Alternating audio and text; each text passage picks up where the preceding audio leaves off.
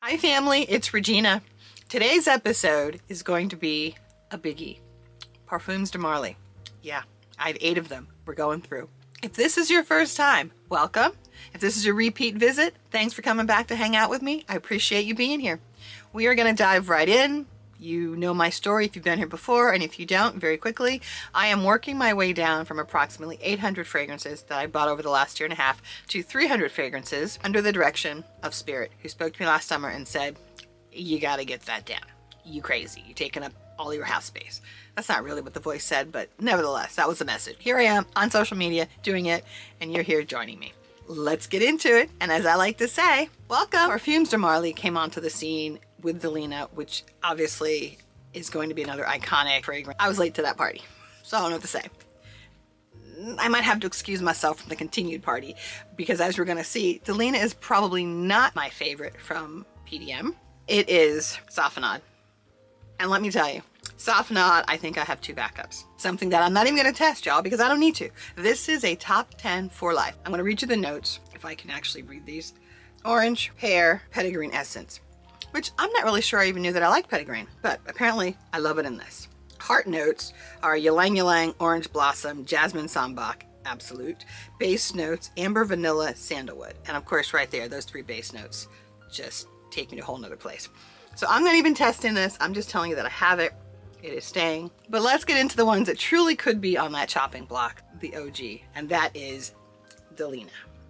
I'm going to read you the notes because this is a tester, so it's on the back, and the old lady can actually read it.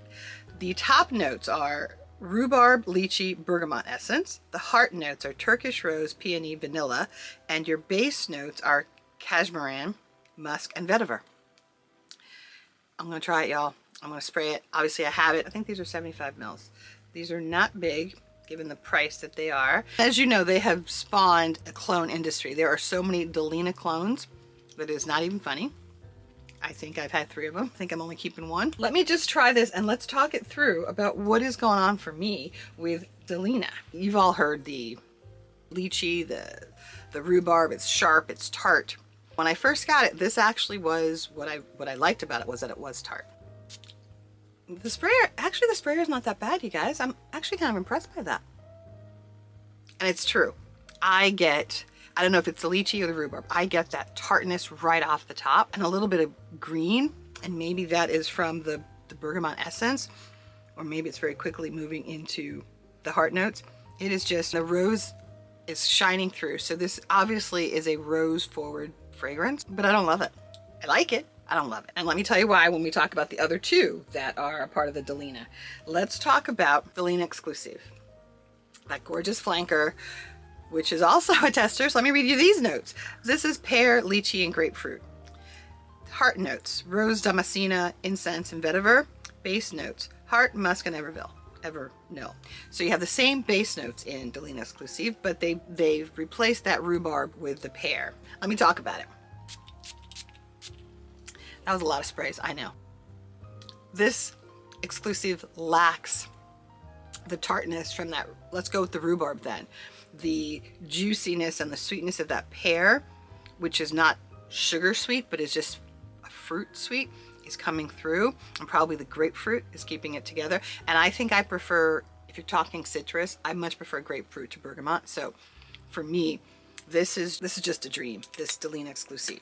It's gorgeous. But let me get into the other one. Let's talk about La Rosee, because you know she came onto the scene. La Rosee, look at that. Oh, gorgeous bottle. I mean, I love the shape of the bottles. They're interesting. I love the caps. They're all a little different, little crystal. La Rosee should have, this is a combo, lychee, bergamot, and pear. So a little twist. Let me try this one. Oh, this is so nice. But you see, for me, there's an aquatic note here. It very much strikes me as a smoother, more subtle Davidoff Cool Water. It has that marine water note going on. I love this one. I really do. Gorgeous.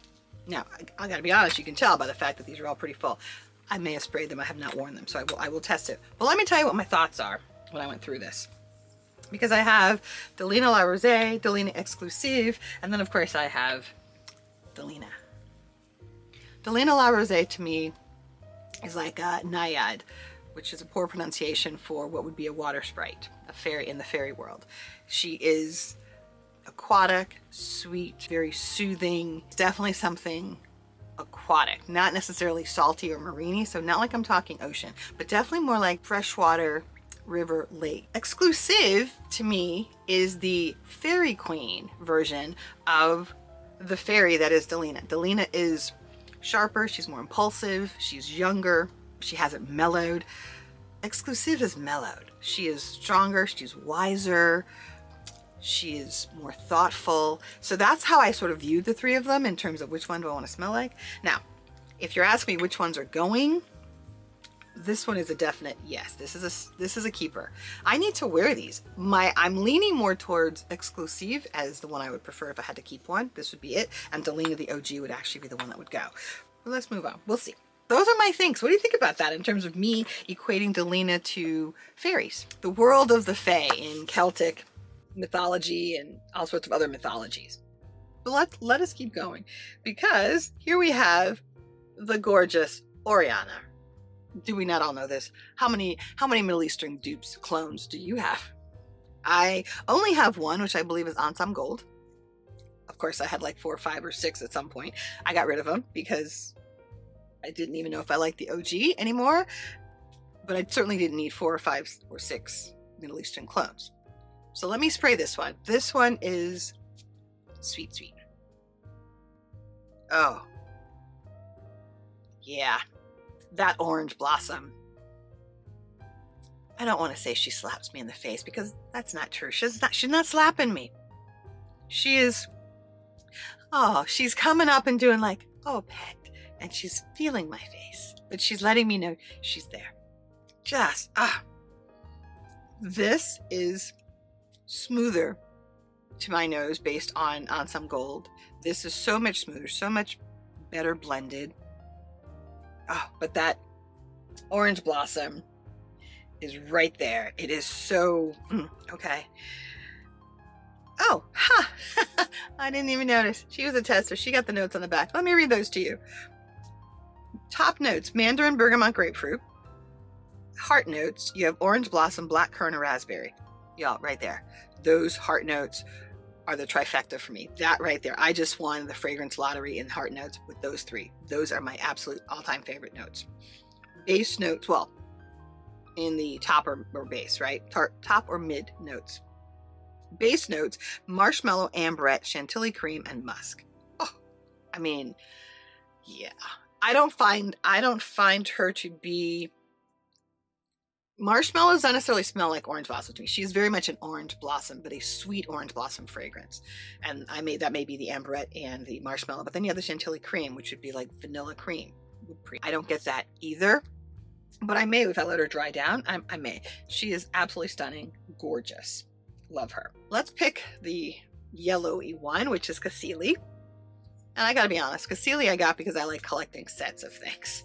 I'm not quite sure I ever bothered to look at the notes and think, do I like it? Do I want it? I just have to have them all because I need a complete set. It's like dishes. You can't have a serving of 1. You gotta have a serving of 4 or 8. Unless you host parties, in which case you want a serving for 12. But let me talk about Cassili, which is not a tester. So there are no notes on the back of this. So let me just spray this one out. So guys, how have you been? Life has been lifing for me. I think we're in a retrograde or a downgrade or an upgrade. We're in some sort of a grade, that's for sure.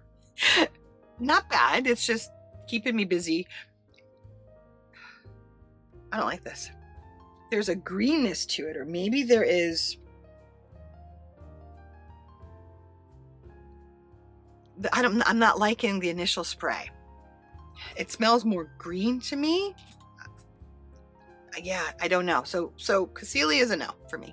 So Cassili is going in the declutter. Rehome bin. Meliora, gorgeous clear bottle. Just beautiful, you guys, right? Just so gorgeous. Same thing with Meliora. She was another one that was just, I needed a set, so bought her. Now, I've stopped that because you're going to see, I don't have Valaya and I don't have any of the other ones that may have come somewhere in there. I don't have those. I stopped. I wasn't all that enamored with these, and honestly, and then once I hit Safanad, I was like, I don't care. I got what I got. I got what I want. I got it. Here we go. But I do give credit for the sprayers. The sprayers are actually very nice. Oh, this smells like a Christmas tree. Or it smells like a tree in the woods. An evergreen. Interesting. I'm not really sure what that's supposed to be. I'm looking at these, at the notes that I wrote down. Finally, for the first time ever. This must be the black currant, because it's black currant, red berries, and it's cassis. So it could be the black currant and the cassis that this is not working for me. But, or maybe it's the berries that belong on an evergreen tree. I don't know. So Meliora is a no. This is my newest addition, which I didn't know how to say it. Althair, whatever this is called. Obviously, it's in the more masculine looking bottle. It's unisex. You wear what you want, however you want, whatever smells good on you. I fell in love with this. Again, I believe when I got it, I would have counted it second only to Safanad. But that was my winter nose. I haven't smelled it since I bought it in December. Let me check now, and as I'm moving into my spring summer nose. Oh, I'm still in love with this. This smells like warm spices, and maybe that's where you get the sense of it being a fall or cooler weather fragrance. But I'm getting cloves, cinnamon, not a lot of cinnamon because I'm not a fan of cinnamon in my fragrance. Y'all should know that. Let me see, what does it say on my notes? Yep, cinnamon, cardamom, bergamot, and orange blossom, sticking right in there. This isn't going anywhere. I have 8. 2 that are going for sure, which is Cassili and Meliora. Safanad, Oriana, La Rosee, and Althair are staying. That's 4. And then I need to decide on the 2 Delinas, the OG Delina and Delina Exclusif. Which one, if not both, are staying and are going. I'm going to wear them. I'm going to see how they actually perform in my skin. Yeah, I haven't worn these. I may have sprayed it. I may have slept in it, but I haven't really worn it. And so that's it for this episode, you guys. What do you think of my decision? What do you think of my choices? What do you think about Parfums de Marly? Where are you in the Delina